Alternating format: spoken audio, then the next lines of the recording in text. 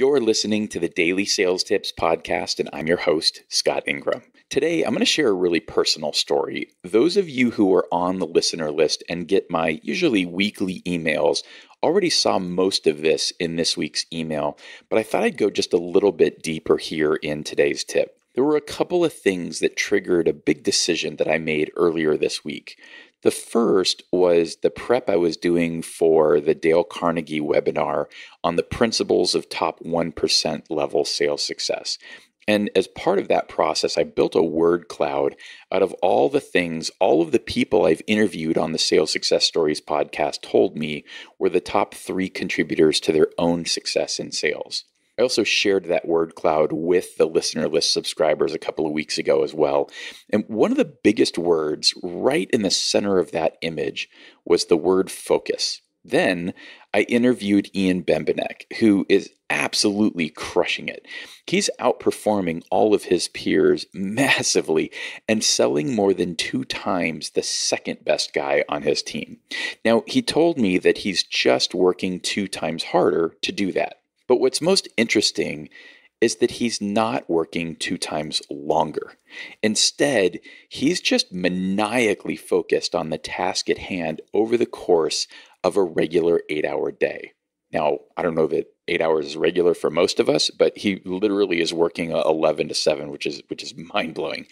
Meanwhile, it's Memorial Day weekend, and I'm waking up at 3 a.m. and completely freaking out about how much I have to get done. Most of you know that I have my own sales job and, of course, the associated quota and aspirations that go with that, in addition to hosting 2 sales podcasts, and was working to deliver on 2 massive projects at the same time. And those are the second volume of the Sales Success Stories book and the Sales Success Summit, both in October. I realized something had to give if I was going to maintain my sanity. Now, a huge shout out to Jeff Bajorek here. He's not only an amazing regular contributor to this show, but he's also an incredible friend and mentor. And he sent me a voice message as I was freaking out, and that helped me really see the best way forward. That's when I decided to pull the plug on the book project, at least for now. We'll probably pick it up again after the summit and aim to publish in Q1 of 2020. But having one less major project and all the cat herding that goes with that to manage felt like the right move. So I let all of my co-authors who were contributing their stories to the book know what was going on. Then I reached out to everyone who had contributed to the crowdfunding campaign to help make that possible, what was going on, and immediately refunded their money. At some level, this felt like a failure, but not for very long. This community has been super supportive. I got so many great notes and stories about the personal impact they've been experiencing because of this content.